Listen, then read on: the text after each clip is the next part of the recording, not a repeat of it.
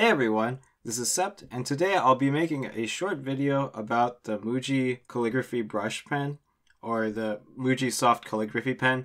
These pens are actually Tinted Reimei bodies. As you can see, the Remei body is 10.5 millimeters, and these tinted calligraphy pens are also 10.5 millimeters. Remei caps also fit on these calligraphy brush pens.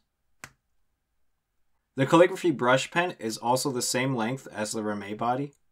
However, the few things to note are that the calligraphy brush pens don't have the same caps as Remei caps. The calligraphy brush pen caps won't fit on Remei bodies too well. And unfortunately, Rikota highlighter caps won't fit on these calligraphy brush pen caps.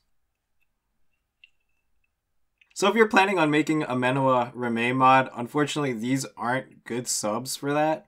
You'll also probably need to do quite a bit of modding on these bodies to use them, especially that these pens are one-sided, it's not double capped. So you'll probably need two to make a double-sided mod if you're planning on making one.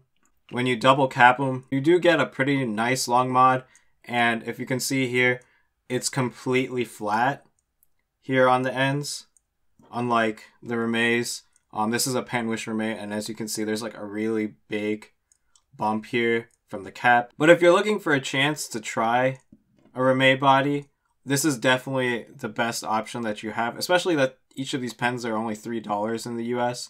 So if you live near a Muji store, you can go swing by and buy this for $3. It's super cheap. They're still on the Muji site for $3, so if you just want to buy them from the Muji site, just go ahead and buy a bunch, remove these clips, sand them down, and you'll get a double-sided mod that is exactly the Remei. And if you guys already know about this, I'm sorry about being super excited, but pretty much Remei bodies, $3. They're tinted, so if you like tinted mods, they're great, and you have the full spinnable area. I'd like to end the video by saying this is Sept. Thanks again for watching, and I'll see you guys in the next video.